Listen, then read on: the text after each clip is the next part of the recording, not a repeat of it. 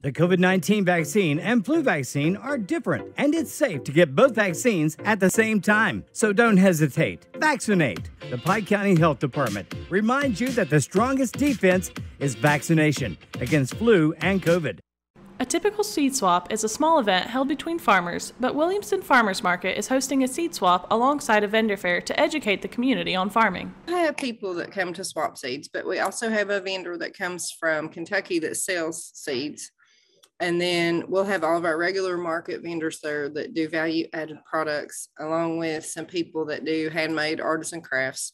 And then we try to schedule workshops on that day too, so we can give free education to the public. There will be workshops on backyard chicken butchering, composting, and agrotherapy. So we're not considered to have farmland because we are where all the mines and reclaimed land is hard to farm on. So I think sometimes we kind of get glossed over a little bit.